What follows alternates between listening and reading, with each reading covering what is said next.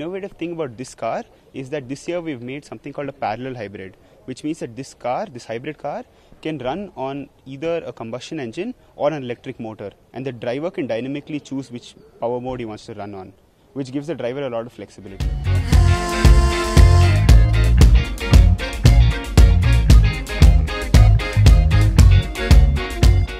We are like representing India's premium mobility team as bringing up greener projects and greener mobility.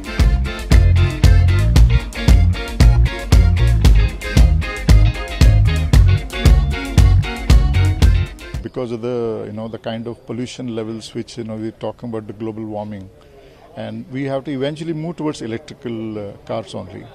So they thought that even the Formula student event which happens, so they also slowly realized this, and they started. Initially it used to be combustion, then they introduced the hybrid event, so that let the students be aware of this concept and let them also start designing, and they should be exposed to the hybrid technology. With that idea, SAE introduced this event.